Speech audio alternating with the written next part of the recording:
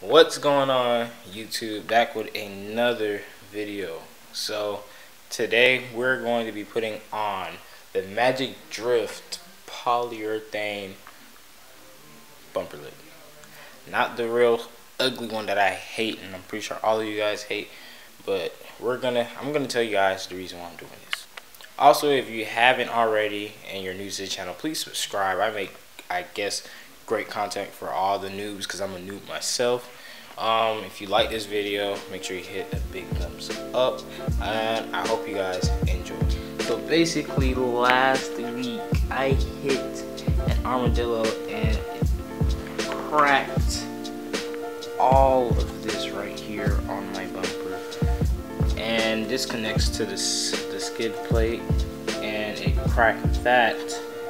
So now it was bopping up and down when you're driving and touching it around and scraping and making a bunch of pretty loud noise. So I invested in something better than buying a new bumper. Why not just put a bumper lip on it, which will cover this, keep this closed, and give an overall better look for the car. So let's get back to that now. Okay, here is the bumper lip that we've got here. This is the Magic Drift polyurethane, and what polyurethane means is this is not prone to cracking at all. You can flex, bend it, however. So let's say you hit something else, it won't crack and you won't have to replace it. I mean, maybe you get a little scratch or something, but hey, it's just a bumper lip. It's not that important, is it? Well, some of you guys think it's that important, but I don't. So let me stop talking and let's get on to how I'm going to be installing this bumper. Today the tools we're going to be using is obviously a power drill to drill into it, and I don't even have the drill accessory, so I don't know how I'm going to do this exactly. I have bought some stainless steel. Let me get you guys to see it. Stainless steel hex nuts, 8x32s, same as with these screws, but the sizing for them is 3/4, and we're gonna use that later on to hook the bumper back on because I lost a couple screws. That's why I bought hex nuts, but we're gonna be using these screws to lock on to the bumper for the bumper lip. Also, just in case, I'm pretty sure, I feel like I'm not gonna be able to drill holes with this right here, so I'm gonna probably dash a hole somewhere and then continue on with using these screws to put into the bumper. And here goes this for cutting zip ties if we need.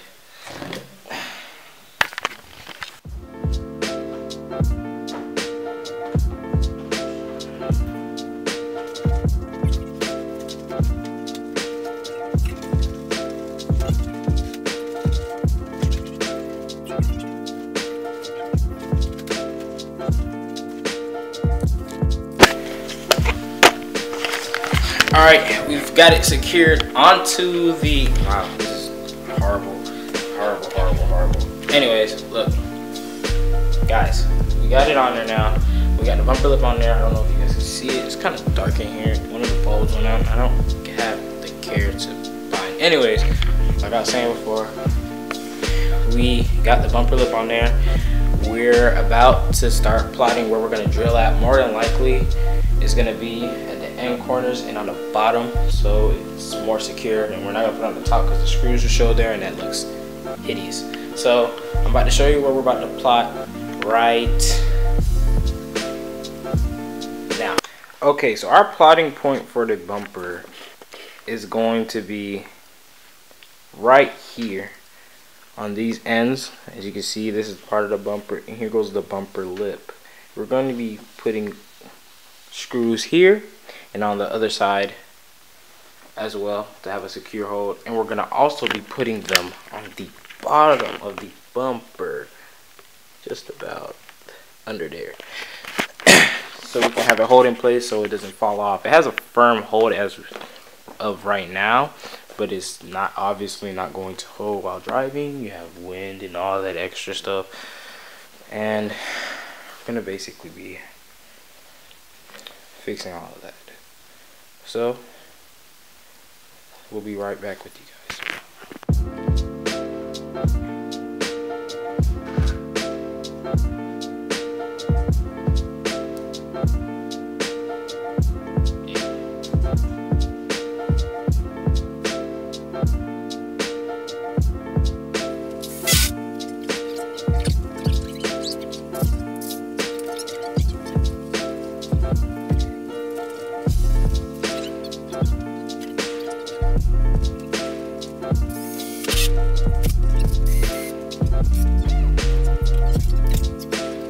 Okay, so I've gotten the screw on for this one right here. I plotted a hole for this one right here. We took it right back out so we can use this pointed edged to drill for the bottom, because the screws that I bought here are not gonna, do that. They're flathead, they're flat at the end, so they won't be able to drill on their own. And we're going to put the rest of this on, and hopefully we have a clean install.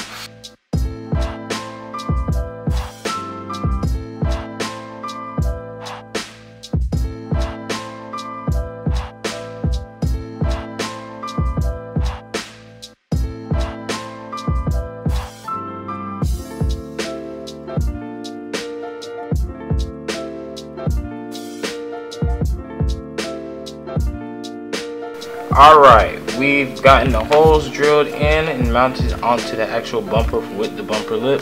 So the next part that we're going to do is use these washers to keep them, ouch, let me fix up my thing. These washers here,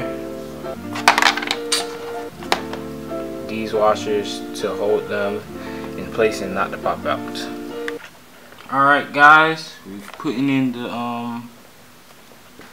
locks for both. So the next part we're going to use the piece that we used to drill everything and put it where it belongs. Right here. Right here. With all the things put on, all the screws put on and in place, we got a pretty firm hold. It's not going to come off anytime soon. We're covering what we wanted to cover here. The skid plate is alright. I could take off that ugly tape that I had on here. You guys see that? No movement, gang. And I'm gonna put on the bumper probably tomorrow. Let me show you guys, showing my car now. It's outside. It looks kind of fierce, don't it? Oops. Y'all see him? See him? I see Luke. Minus he has some oxidation issues. That's up for another video and up for debate, because another new problem that came to the car coming very soon. Another ballast alert. One headlight, Fetty Wap. But yeah, man. I'm gonna come to you guys again tomorrow on what's the finished product of the light. The bumper. Put it back on for you, and you guys are gonna be able to see that. Also, I'm gonna fix my concurrent skid plate issue. It's been dragging on the floor recently, and I need to find a way to zip tie that up. So I have a bunch of colorful zip ties. You guys are gonna like that. P.S. I'm not gay.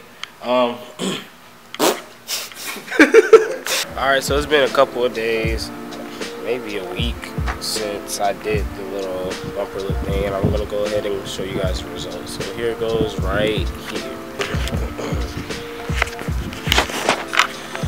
Some of y'all probably have not been waiting for it, but hey, this is what the bumper looks like. Put on the car. Oh, I also got some new tires while you guys have been out. I need to get some new rears because those in the back are way too skinny. Those are 30s. That's a 255, 30, 19, and those are 235, 35, 19. So we're gonna go with 255, 40, 19 in the rear, and I'm thinking about raising my car again so I can have a little bit more performance, more function than scrape, because I scrape in certain places I don't want to, and I like to go everywhere. So yeah, I'm not about that low life like that. So ooh, also we need a wash. Maybe I can wash my car today at my job. That's not looking decent.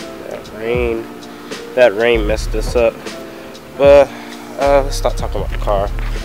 Let's start trying to close out this video.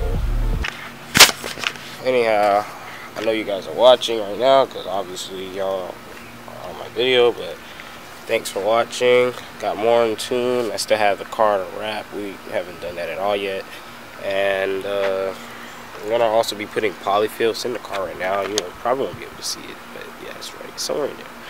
I'm gonna be putting polyfill for the speakers. See if I can lose some of that disgusting noise clatter that we're having. Or if that doesn't work, we're just gonna go ahead and put a custom box in there. So yeah, make sure you guys like and subscribe if you like the video. Yeah, that's it. Bye.